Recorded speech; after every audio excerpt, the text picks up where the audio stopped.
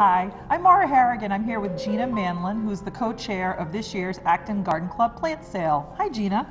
Hi, Mara. How are you? I'm doing great, thanks. Good. And when is the plant sale this year? The plant sale is going to be May 18th at the Town Common in the center, and it's going to run from 9 in the morning to 1 o'clock in the afternoon.